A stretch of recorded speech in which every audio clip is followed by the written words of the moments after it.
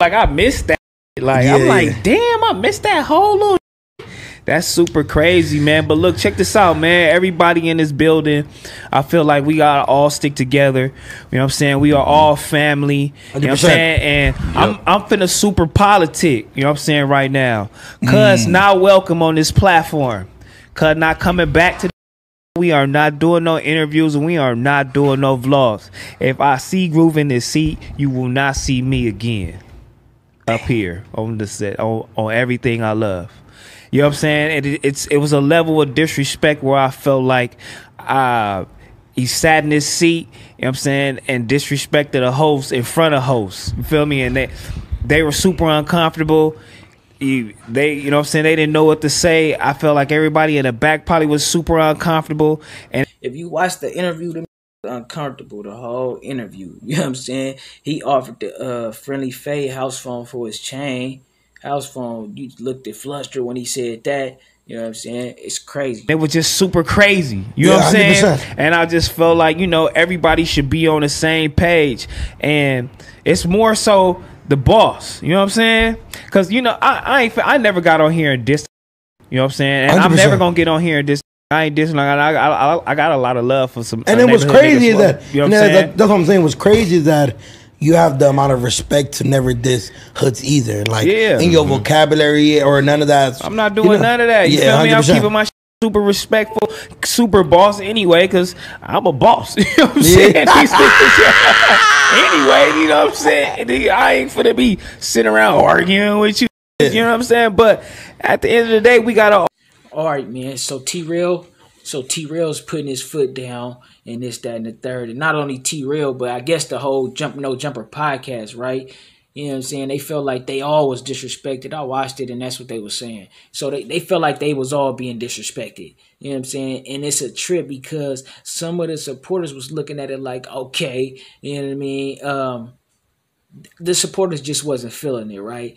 And then some people, I done watched a few people, I done tuned into some things, and then some of the supporters is feeling like, okay, Adam, you got to take the wheel. You know what I mean? Because it's like it seems to be that the No Jumper podcast is kind of like facilitating some type of like gang bang environment. You know what I'm saying? And I don't see that to be the case. I see it as they trying to get the people what they want. You know what I'm saying? But at the same time, it is a thing called guilty by association. You know what I'm saying? And it's a trip when you got, you know what I'm saying, people who might not be in the good graces of everybody that's in the immediate facility, you know what I'm saying, that you want to call your, you know what I'm saying, your buddy.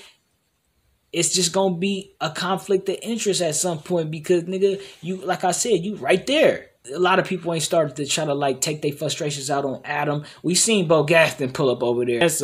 That's something else, you know what I'm saying? But at the same time, a lot of people ain't start taking their frustrations out on Adam because they see it's beneficial to be a ally of his as opposed to being somebody who on the opposing side. You know what I'm saying? Niggas ain't gonna say you got nothing to do with nothing until they say you got something to do with it. You know what I mean? And they had to make an executive call, so that's what they end up doing. And let it be known that, okay, we're not going to be doing business dealings with this person anymore because it's just not in the best interest of the platform.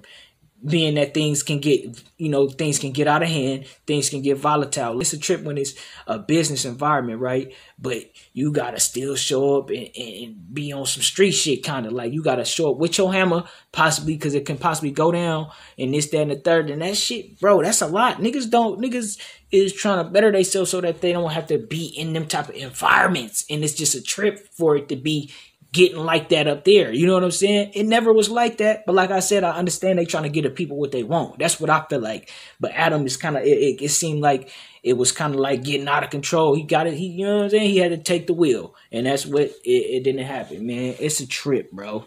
You know what I'm saying? T-Rell, of course, he gonna have his frustrations.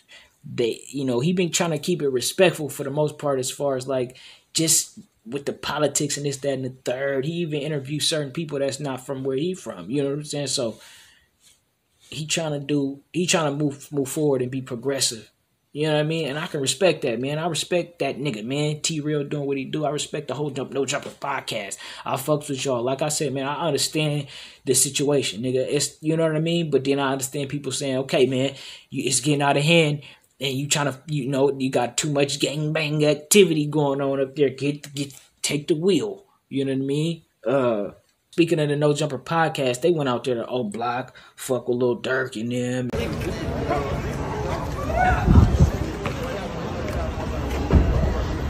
Hey folks, you gonna give me one of them things you got, man? You got another extra one? You got an extra one though, bro? Just trying to borrow a stick. Nah, I don't got an extra. I'll send you one though. Oh, this yours. This your personal one right here. Yeah. You don't put me on the camera with that good ass shit. He don't want to give it to me like he gave it to me. They gave me shit, man. I ain't no hooper. I got no hoops. You trying to stick me? I'm a hooper. Hey, Box, I got him. You want me to get him? I got him. I got him. Y'all gonna get fucked up with that, dog.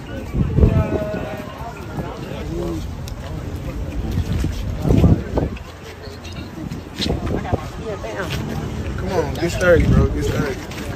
Uh-oh. What's up, man? I can say you ain't fucking with him. Uh-oh. You watch that he ain't fucking with him. Uh-oh. Boss Top, I guess Boss Top was shooting a video with Fredo Bang. Lil Durk brought off the city with his performance. He brought out Katie Got Bands, G Herba, you know, Zay Osama, a bunch of people, man, and people is, you know, looking at Durk like man, he running the city, man. They trying to say Durk the king of Chicago. You know what I'm saying? It's a trip. You know what I'm saying? It's a trip. But yeah, the No Jumper went out there to the old block, to the mural, paid their respects to King Von. That was kind of like a good look. That shit, that was a cool little vlog. You know what I'm saying? I ain't gonna lie. What y'all think about T-Rell and the situation with the Loke and this, that, and the third? As far as all the politics goes, niggas already know what that is and this, that, and the third. But I just feel like, like, at the least, right, if y'all was gonna have him up there, don't break up Trail, I guess. You know what I'm saying? But which is weird too, because he a co-host and nigga, that's supposed to be y'all fault. But yeah, y'all niggas let me know what y'all think down below, man. It's gang.